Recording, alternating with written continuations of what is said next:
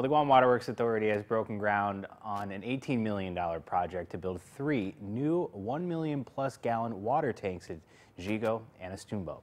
GWA will begin construction on 2 2-million gallon water tanks in Yigo and 1 1-million gallon tank in Dededo. The projects will be funded with GWA bond money and will cost nearly $18.5 million for all 3 tanks. The project is part of a larger court order required by the U.S. EPA to bring GWA into environmental compliance. GWA won't just be replacing 3 tanks, however. According to CCU Chairman Joey Duenas, the project will also include replacing the tank's piping system, new valves, and better controls. But how will the new tanks benefit the Yigo community?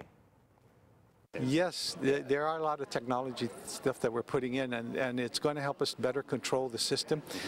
For example, if you have a really big water break in say an 8-inch line or a 12-inch line, you want to be able to control these tanks so that you don't let the tanks drain empty. Yeah. Because there's a break before we can get to the break, before we even know if there's a break. Sometimes we find out of the break, but it's been happening already. Then the tanks will be empty. So what these do, hopefully someday we'll be able to control the valves and say, okay, shut the valves, keep the water in the tank while they repair the pipe, so that when the pipe's repaired, the water restoration can be quicker.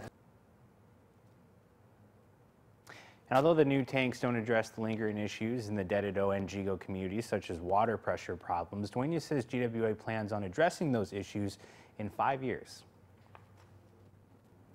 Those will be coming in the next 5 to 10 years. That's an honest answer. You know, I'd love to say we can address it all today, but right now GWA is addressing so many things. We have, by the time we're done, we'll have spent about $600 million on projects altogether.